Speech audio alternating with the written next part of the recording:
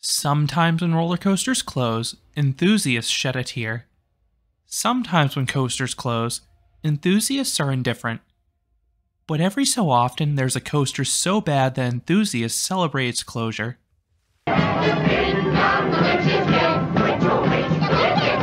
Meet T3 at Kentucky Kingdom. This was one of the most infamous roller coasters in the world. This was a coaster so bad, even the park's own public relations department made fun of it.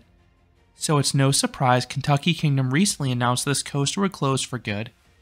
In this video, I will review T3 and speculate what may happen next. Bollinger and Mabillard wowed the coaster industry in 1992 with Batman the Ride at Six Flags Great America. This was the world's first inverted coaster. This placed riders beneath the track and gave them the feeling of flight as they navigated a series of intense inversions. B&M's phone was ringing off the hook. Dutch manufacturer Vekoma wanted a piece of the pie, so they quickly developed their own inverted coaster. Named the Suspended Looping Coaster, SLC for short, the prototype would go to Walibi Flevo in 1994. That park is now known as Walibi Holland, and this ride is none other than Condor. The SLC occupied a fairly small footprint and was designed to be cloned, but it had a major drawback. It was extremely rough. Despite this, 8 parks ordered one for the 1995 season, and I really have to ask myself a question. Did those parks bother to ride the original before dropping $7 to $10 million on their brand new ride? I'm thinking they didn't. 7 of the 8 SLCs that opened in 1995 would have a slightly modified and updated layout. This would become known as the standard layout. These would stand 7 feet or 2 meters taller, feature modified banking, include an S-turn before the final brakes, and have increased capacity. The one remaining SLC to open in 1995 would be a clone of the prototype, and that would be none other than the one going to Kentucky Kingdom, which opened in spring of 1995 as T2 Terror to the Second Power. Not sure why they selected the prototype layout, but I'm guessing it was either related to the cost or lead time. This particular layout had some major issues. For one, it tracked more poorly. Condor and T2 have been widely considered to be 2 of the roughest coasters in the world since their inception, even more so than the standard SLC, which is still considered pretty darn rough. Second, the trains had to be shortened.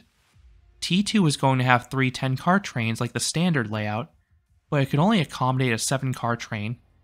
This meant each train could only hold 14 riders, which was extremely low for a giant thrill coaster like this.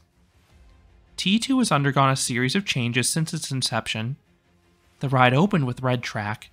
The park was purchased and rebranded as Six Flags Kentucky Kingdom in 1998. Just 1 year later, T2 was painted all black. The rumor was that the coaster would be rethemed to Batman, but the name change and retheme never happened. After the 2009 season, Six Flags ceased operations of Kentucky Kingdom, putting the park's future in doubt. The park sat idle for years, but it was saved by Ed Hart. He had previously guided the park through its massive expansion in the 1990s, an expansion that included the addition of T2. Kentucky Kingdom reopened in 2014, but it would be missing a big ride. T2 was sitting idle. The ride would reopen in 2015, but not before a big refurbishment. The coaster would be updated to T3, Terror to the Third Power. The ride would receive all red track and supports, allowing it to really pop behind the park's colorful water park. But the most interesting change of all was the new trains.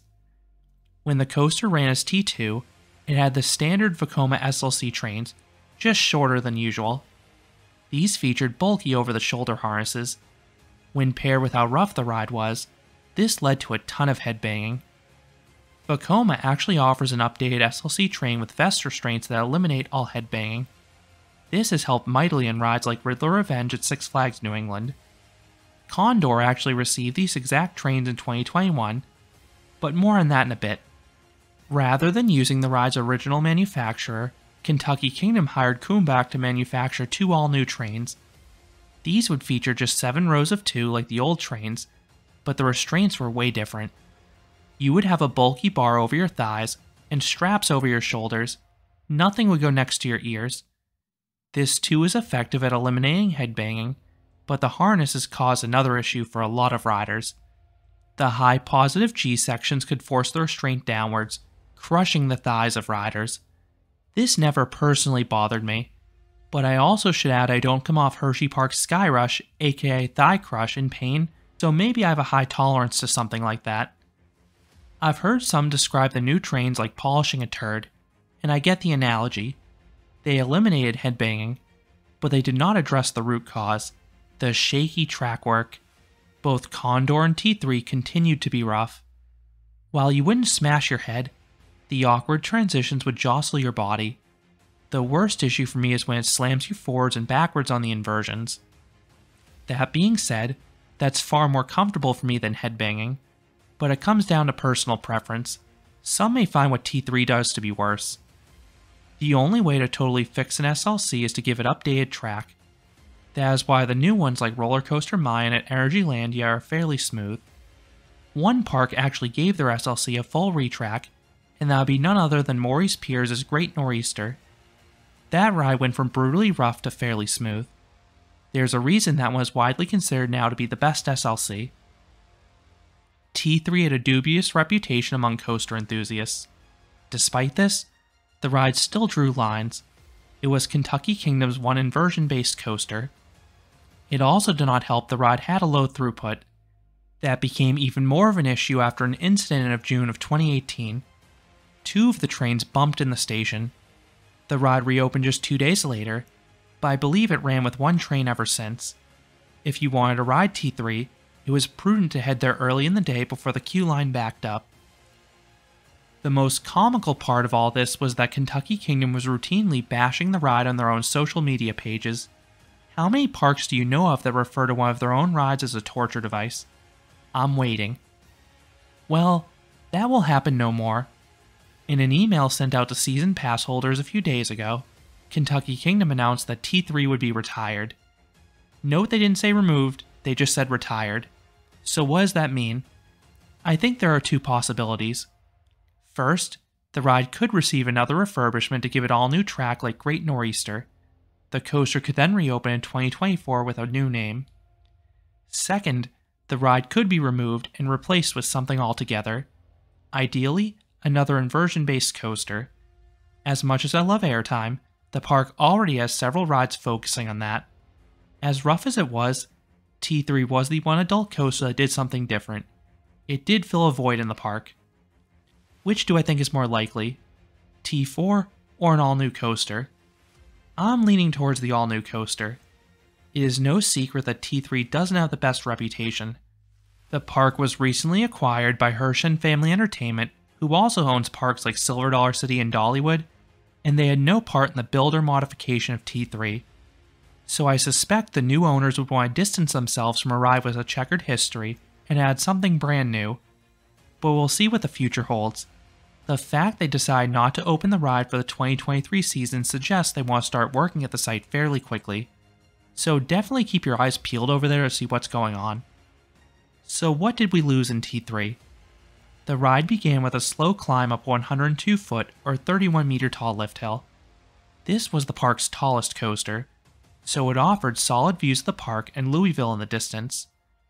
I also like how the Vekoma inverts don't have anything beneath you, so you can fully appreciate the height. Compare that to a B&M invert with a catwalk beneath you. Once you crest the top, you navigate a twisting first drop to the right. It's not as steep as the later SLCs, but it rode similarly. The drop is reasonably smooth, but the pullout would deliver a bad jolt. It would also deliver nice positive Gs that, as I mentioned earlier, could tighten your harness if you had an issue with that. Next was the rollover. This was the roughest part of the ride. It did not track well at all.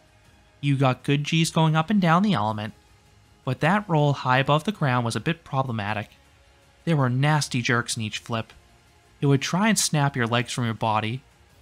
After the rollover, you navigated a twisted camelback. On the standard SLCs, many people refer to this element as a wave turn. On those versions, the banking starts before you hit the apex. On T3, the track did not bank sideways until you start the dive back down to the ground. Don't expect any airtime here, just expect some more shuffling on the twists downwards. This led into the third inversion, a sidewinder.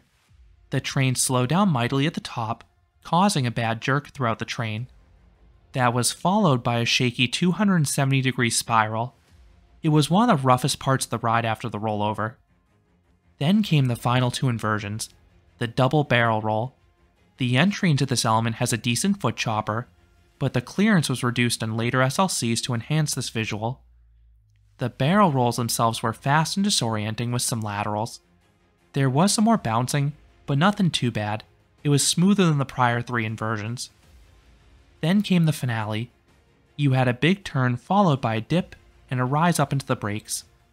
On later SLCs, this section has an S-bend. Now I actually liked the simpler finish better on T3. This section doesn't really do anything on standard SLCs, it's pretty boring. And considering how shaky the prototype SLC layout was, I welcome less changes of direction. You then hit the brakes and return to the station, ending the 2,172 foot or 662 meter long coaster. This was just a smidge less track than the standard SLC, which makes sense given the modifications I've been mentioning.